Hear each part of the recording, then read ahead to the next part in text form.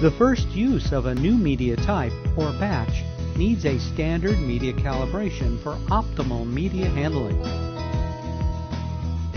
Prepare the media. Always remove the outside layer of media from the roll. This prevents contaminants like adhesive and dust from damaging the printhead and affecting print quality. For standard label media using gap web sensing, and for continuous roll media types, load and calibrate the new media type. Set the movable sensor here for label and continuous media here. Load media.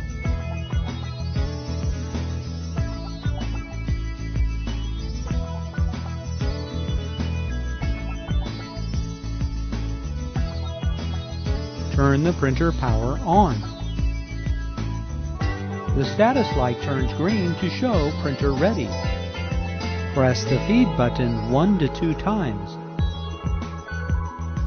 Press and hold the feed button until the status light flashes once, followed by a pause between flashes.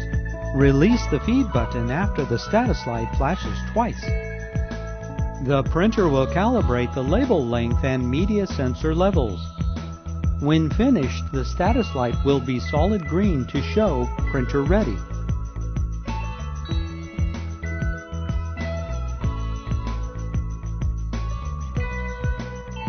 A flashing red status indicator alerts you when there is a media path issue. Most common, the media or ribbon may be empty. The printer may not be closed correctly, or the cutter option may have a cut error. Open the printer and verify a media out condition. Remove the empty roll.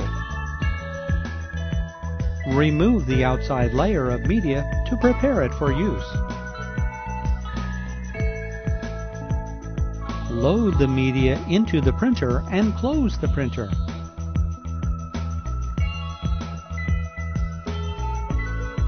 Press the feed button 1 to 2 times to synchronize the media.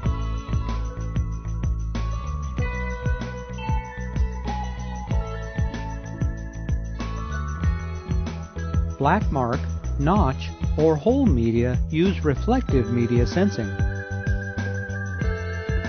Remove the outside layer of media to prepare it for use. Place the media in the roll holders. Push the media under the media guides. Lift the media up to expose the sensing mark. Push the movable sensor off-center so the printer will only use reflective media sensing. Side marks work better than centered marks for this calibration process. Align the sensor so the sensing mark is fully covered when the mark passes over the sensor. Flip the media down and close the printer. Press and hold the feed button until the status light flashes once, followed by a pause between flashes. Release the feed button after the status light flashes twice. The printer will calibrate the label length and media sensor levels.